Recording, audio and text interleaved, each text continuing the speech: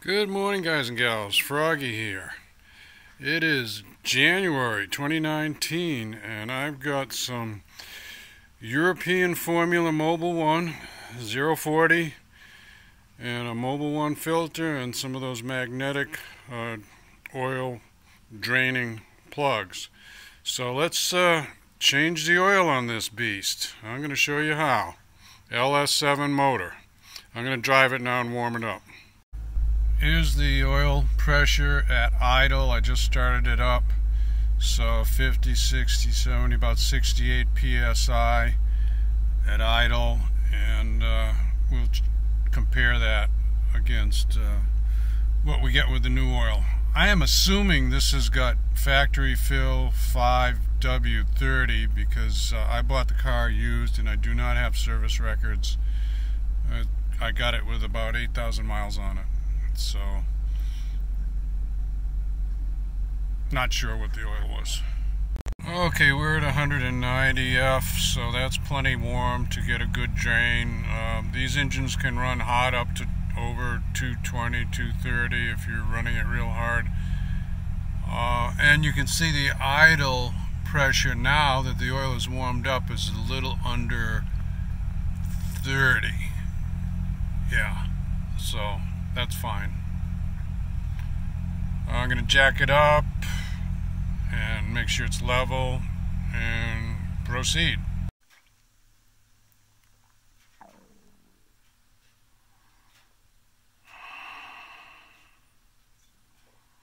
going to see if I can bring this back to life. Damn. Batteries, Duracell batteries, yeah. Wonderful batteries.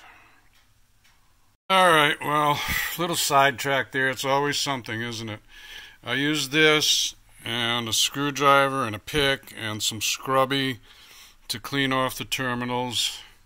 And then I'm going to put some of this battery terminal protector. I already tested it. It works now. No thanks to crappy Duracell batteries that leaked all over my electronic level. Don't buy Duracell. I'm putting in Kirkland. I know Kirkland doesn't make their own batteries, so for all I know these are made by Duracell, but what are you going to do? Everything gets buried under layers and layers of rebranding, basically. What I'm going to do instead of spraying, well, I might spray a little bit in there, but I'm going to spray like on the ends of these batteries. Spray the protector. I think it's red or green or something. There you go, it's red. It's not quite as bad as what I thought it was. I'm still going to spray a little in the compartment. Okay, so it's within less than 1 degree of being dead level, so most garages you go into won't even have their lift leveled that well. So I'm going to call it good, get my pan and drain the oil. Okay, going under with my bucket, my light, 13mm socket, I think that's right, and my favorite oil filter pliers, which gets pretty much every oil filter off. I do like those. I'll put some links for some of these tools that I use in the description. This is the oil reservoir here on a dry sump system. I can't show you too much more of it, but it's like a tank, basically. Pull this up and take the cap off right there so that you don't draw a vacuum. And do not touch this. This used to be where you would put oil in all the other previous LS motors, but you don't touch this. Okay? So I studied the underside a little bit. I didn't film it yet. I will. And I am going to put the nose down a couple of degrees so that I get a better drain of the dry sump area of the pan. I don't know if you even call it a pan anymore. It's just like a plate. But a couple of degrees nose down I think would be a good thing. Okay, this is going to be a little weird. I'm laying on my back, excuse my hand, but I want to show you how I did it. And the camera's pointed towards the front of the car, so I loosened up both of the drain plugs and I loosened up the filter. I didn't punch a hole in the filter. Some people do that. Fine if you want to do that. I just thought it would make more of a mess. So I can get all three of them dripping into my one pan at the same time by carefully moving the pan around, and also it has to do with the size of the opening on the pan. So they're all dripping now. I haven't pulled the filter off yet, but I will pull that off and probably just let it drop into the pan after it's dripped a few more drips. But that's what I did. Loosened them all, and I'm laying on my back. I slid underneath the car, and then I did the front one, the side one, and then the filter. Okay? A couple of things to get you caught up. I am going to send an oil sample to Blackstone, their laboratory, who will tell you what kind of, what condition your oil is in, if there are any wear particulates of any certain metals that will tell you something about how your engine is, the life of your engine. And also, these oil drain plugs and the filter, but mostly the drain plugs, they were really on there tight. I had to use my my torque wrench as a breaker bar to get them off. So holy cow, they're only supposed to be about 18 foot-pounds, so I don't know, sometimes you get some gorilla guy who doesn't know what he's doing or doesn't know his own strength, and he puts them on too tight. But anyway, I will torque them on properly when I put the new ones in. Alright, Froggy had a little lunch. So, that's been draining for about 40 minutes or so. What I'm going to do is fill up this new filter with oil. I never used to bother with the other Corvettes that I've had, but this is a dry sump system, and I'm really not that much of an expert on dry sump systems. So I figure anything that'll get the oil pressure up real quick, then I'll do it. So that people say fill the oil filter, so I will. And then I'll put the two new plugs in that have magnets on them, like that. I have always used those. I like to get little minute particles of iron, and usually there is, and it's finer than dust even. It's just like nothing. It doesn't mean there's anything wrong, but why have them circulating through your car engine if you can catch them on a magnet? So we put two of those in and fill her up, start her up, okay? You can see that the black rubber gasket is a little flattened out on these original ones, and it's a little nicer on the new ones. These are 13 millimeter, these are 15. That doesn't really matter as long as the thread is correct. So just thought I'd show you that. I'm not going to cut these apart or anything, but I do want to show you there are some differences in these. They both have 6 holes. They're a little smaller on this one, the mobil. Inside there are more, if you can see it, I'm trying to give you an angle, more smaller holes on the inside, and on the Delco there are fewer bigger holes on the inside. So as far as flow goes, I think they're both fine. Let me just take a look at this. Is this a Delco? And it says Parts Plus oil filter, so that's actually not a Delco. I don't know. Whoever did an oil change used that filter. Not sure. I never heard of Parts Plus, but anyway, we're going to go with a Wix or an AC Delco or a Mobil one. There's some other good ones. K&N, probably a good one. Any good one.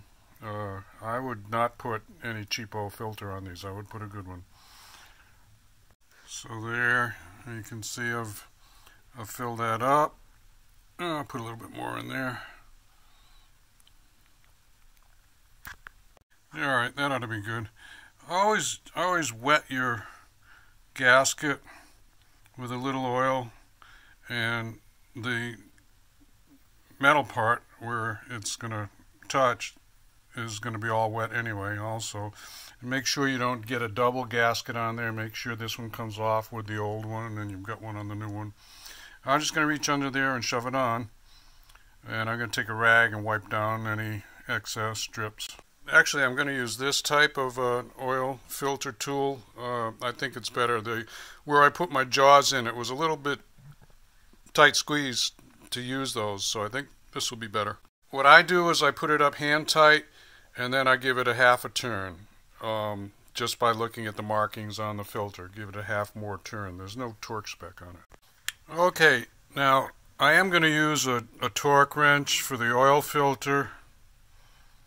Instead of going like a half turn or 3/4 of a turn, it says 22 pound-feet, and the drain plug's 18 pound-feet.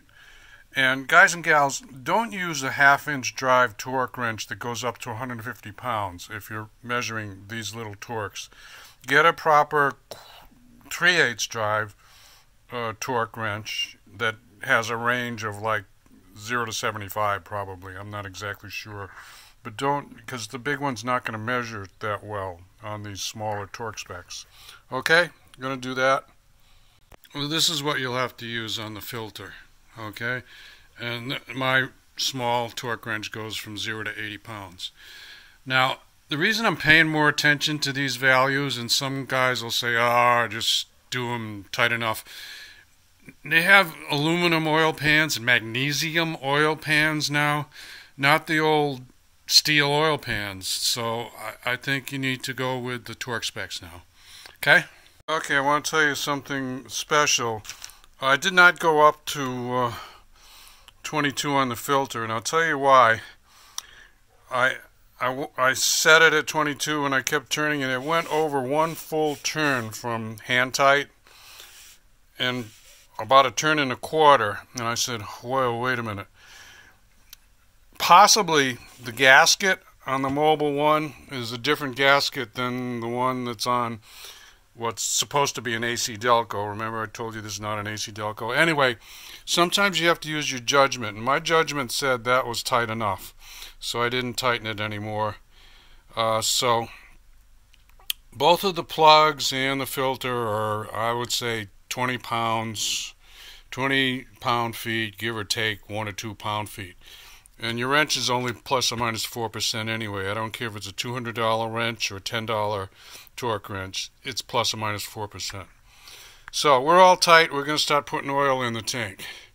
I'm going to put, I think this calls for 10.5. I'm going to put 9, and then I'm going to start measuring. This container here is 32 ounces. That's a quart container right there. And I'd say that filter doesn't even hold maybe a third of a quart. So I should have almost the whole 5 left here that I'm going to pour in. Now let's get those in.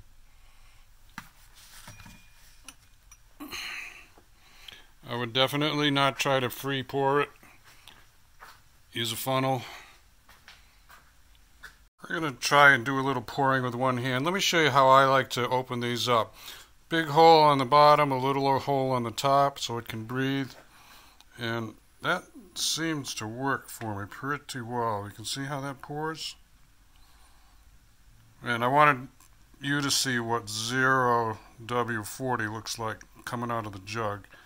And it's about 70 degrees ambient here, I would say. The way I'm going to be able to tell when I've got 8 in there is I'm going to take these 2 empties and fill them up with this. So that'll be 2, and then 2 of these jugs, that'll be 8. Now I've got an extra jug. So according to my 2013 owner's manual, the fluid capacity for my 7-liter LS7 engine is 10.5 quarts. So I'm going to believe that. That's what they're telling me. And I've got 2 out. So if I put 2 of these in with 2 out, that's 10 minus 2 is 8. So I'm going to put 8 in to start. I might put 9 in to start. I like the way that balances there, don't you? Anyway, I decided I'm going to put 9 in there, and then I'm going to drive it, get the oil warmed up, and then I'm going to check it according to the factory spec on how to check it. I've got that in another video. which you can look up on my Corvette playlist. Okay, so that's 10 quarts there, minus 2 I took out, so that's 8 in the car. I'm going to put 1 more in and then drive it. There's my startup with this new oil. Went right up to 70 at idle, and now it's about 66 or 67 at idle.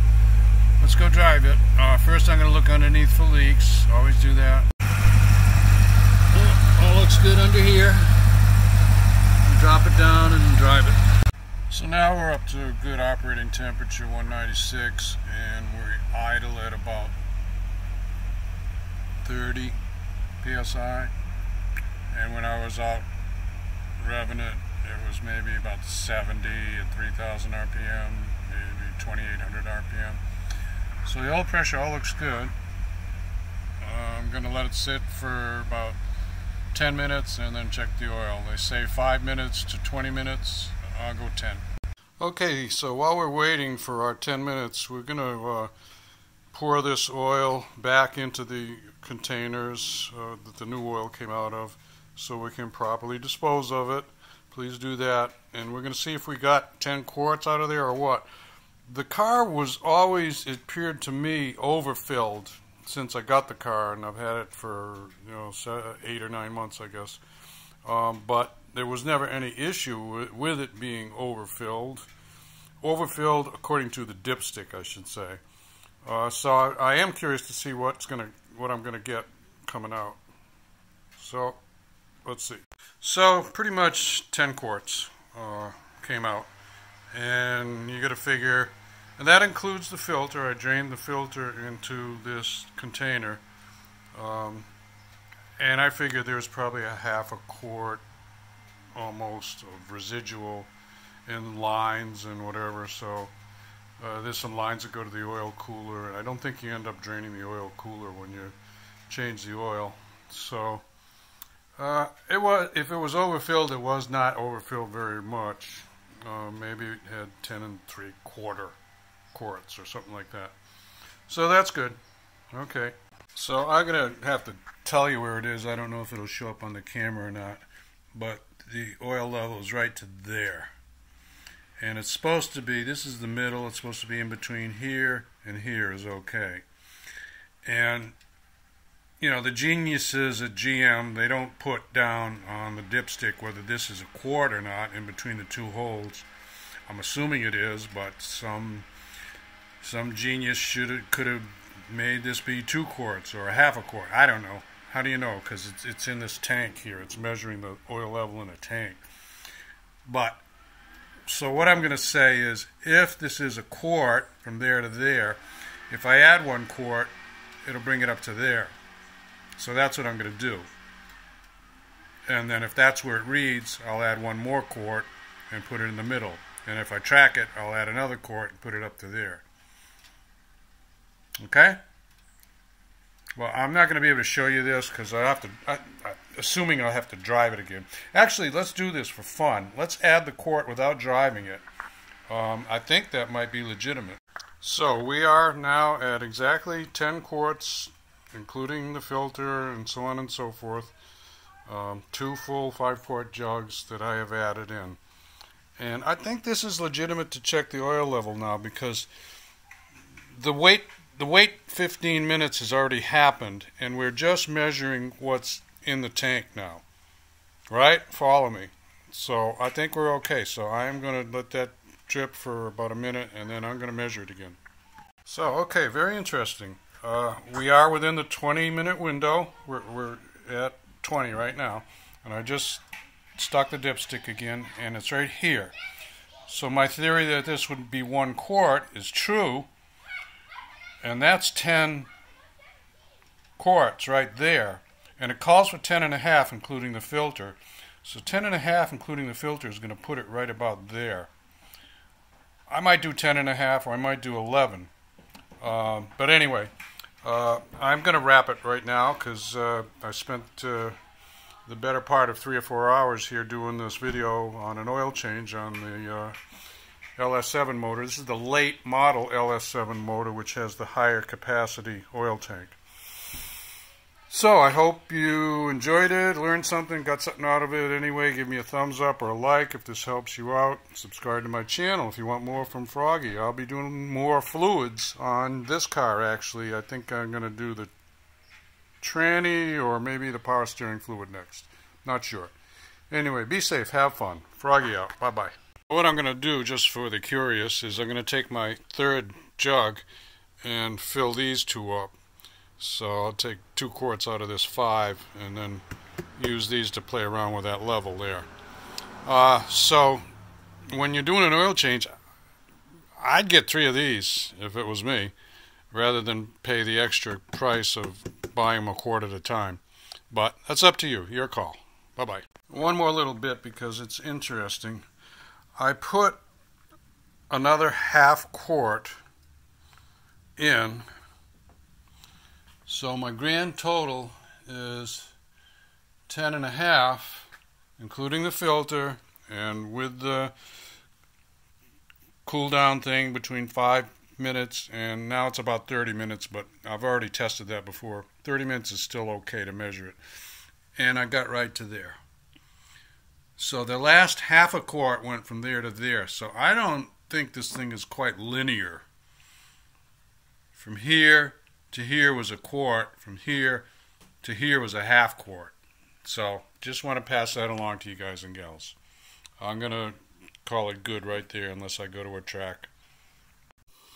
Well, this is about the best I'm going to do. Sorry, but I don't want to start the car up and move it around right now. So I forgot to tell you how to reset the oil life indicator. So press the start one time.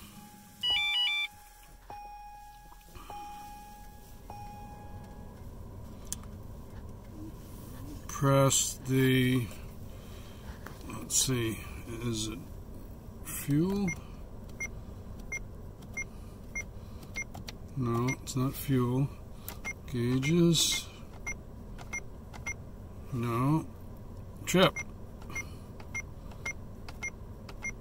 There it is. Okay, press the trip button until oil life remaining comes up. Hold down reset.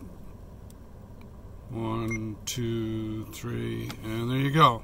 You have just reset your oil life because you put new oil in the car. Okay? Sorry, I forgot to put that on the end. So there you go. Be safe, have fun. Froggy out.